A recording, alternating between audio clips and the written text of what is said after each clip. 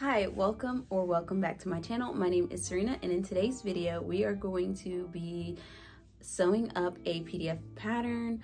It's a very popular brand, and I will be ranting about why I'm sewing so many of these PDF patterns recently. I kind of want to ease back into making full-length content and getting more comfortable in front of the camera. So without further ado, let's get into the video. I hope you enjoy. For today's pattern, I'll be using the Day and Night pattern by Charm Patterns. I'll use the square neckline and the short bishop sleeve on a pencil skirt. I have been collecting a lot of PDF patterns over the year, mostly when I first started sewing, and it has gotten out of hand mostly because I started inheriting a lot of true vintage patterns from a lot of friends, and so I haven't been printing and piecing digital patterns. This summer I decided to go through all of my digital patterns, most of which come from Gertie's Charm Patterns, just because she has a lot of variety and a lot of size options, which allows me to make gifts for friends without having to buy new patterns in their sizes. So I decided to go through all those patterns and really dedicate myself to making a couple of each of them to justify the costs of them. So that's what I've been doing. This is my third night and day dress. This is the first time I've made this bodice with a straight skirt or a pencil skirt, and I think in the end I kind of like it, but not as much as if I would have used a full skirt. But I didn't want to buy extra fabric, so what I'm probably going to do is make a red skirt to throw over the top of it, and I think it'll be cuter with a big full skirt because that is just my comfort zone. I really love Gertie's Day and Night pattern. That is my absolute favorite one. I love the way that the bodice fits, but also I love all of the style options that you have. I think this dress in particular has maybe the most style options, with multiple collars, necklines, sleeve options, and then you can interchange the skirt with any of her dress patterns. So I will say hands down that this one is my favorite.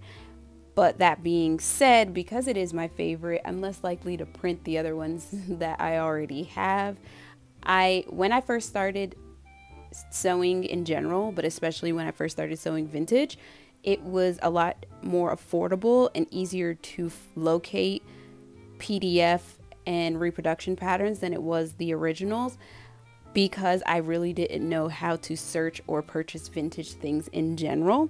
So as time went on, I realized it is pretty easy to find true vintage patterns, and it can be affordable as well, especially when you have a great community of people who keep an eye out for cool patterns for you when they see them, or don't mind sharing or swapping pieces in their collection, because I do tend to swap sizes with my friends.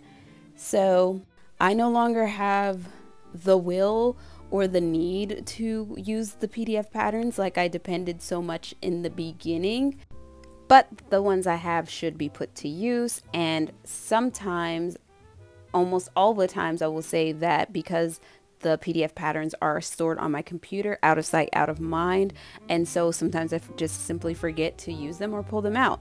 And this summer I ended up pulling out the night and day pattern because I had a true vintage pattern that was almost identical to it, and turns out that that pattern, one of the downsides of vintage is that it was incomplete. All it had was the skirt pieces, so I needed the bodice, and then I used the night and day bodice to make the dress, and then I didn't stop. I made 2 more dresses after that. PDF patterns have their advantages, especially since they are stored digitally. You don't have to worry about them getting ruined or the physical storage of those patterns. So that is my long-winded rant about PDF patterns. I will say 90% of the PDF patterns that I purchased were made when I first started sewing vintage, and I needed a dress the week of an event, so the convenience of just buying a pattern and getting an instant download really appealed to my very impatient and underprepared self. And so now I want to get some use out of those patterns. So this is a very short video because this dress was very quick to make, but I wanted to have a project that I can ease my way back into doing full-length videos. So if you enjoyed this video, please like and subscribe, as well as follow me on Instagram to catch up with me in real time, but also follow me on Ko-Fi, where you can leave me a tip, see sneak peeks of upcoming projects. And if you made it this far, thank you so much for watching. I truly appreciate your support. Don't forget to like and share, and I look forward to seeing you in my next video.